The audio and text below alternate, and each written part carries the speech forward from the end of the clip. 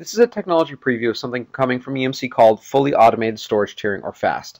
This is a technology that will allow customers to be able to do more for less, being able to deliver more performance, more utilization for less power, and less acquisition cost.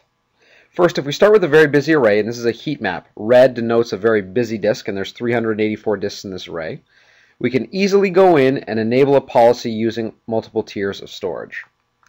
The first thing that's important to note is that it's very simple and easy to configure this policy. In this example, we're using the Symmetrics Management Console, but this is a capability that EMC will deliver across both the mid-range and enterprise arrays, and also across both block and NAS use cases. The next simple and easy step is to select the various tiers of storage that will be applied in this policy. You can see that we've picked an enterprise flash tier as well as a fiber channel tier, and we're picking the rough ratio of data that should be placed in each one of those tiers. We could have also included a SATA tier or a spin down tier. And the next step is to identify the grouping of hosts to which this policy will apply. In this case, a set of VMware hosts that are in vSphere clusters. So there we go. We've selected both the policy and the grouping of hosts that will apply. And once we hit OK, it's that simple. Now, going back to our heat map, and remember, red and orange denote very highly utilized disks. We've added 16 enterprise flash disks to our configuration, so 16 out of 380.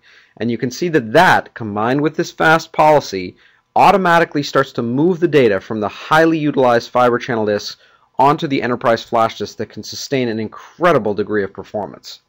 You can notice that the utilization is moving from red to orange to yellow to green to blue, denoting that the disks are becoming much more efficient in their degree of performance and their power consumption.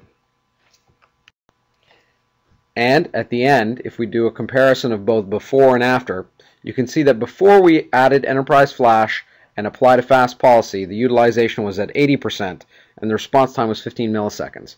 Afterwards, the utilization was 25% and the response time was 6 milliseconds. That lower utilization means that we could literally put roughly 3 to 4 times more data and performance workloads on that exact same configuration. Or alternatively, you could support that workload with roughly a third of the amount of infrastructure, power, space, and cooling. Thanks very much, and this highlights the power of what's coming from EMC around fully automated storage tiering.